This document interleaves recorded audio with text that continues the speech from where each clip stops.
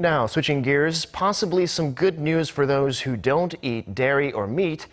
Ice cream, milk, even deep-fried pork cutlets or something rather like them can actually be made out of rice.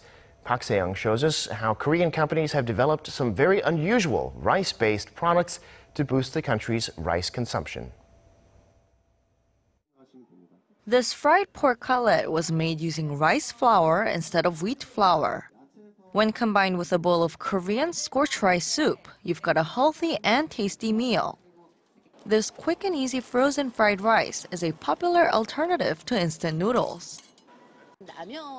Frozen fried rice seems to have more nutritional benefits than instant noodles. At the Rice Show 2017 in Ilsan, just north of Seoul, 43 participating firms showcase various products, including cheese-filled rice cakes and rice milk. Even the ice cream was made mainly of rice, as was the cone.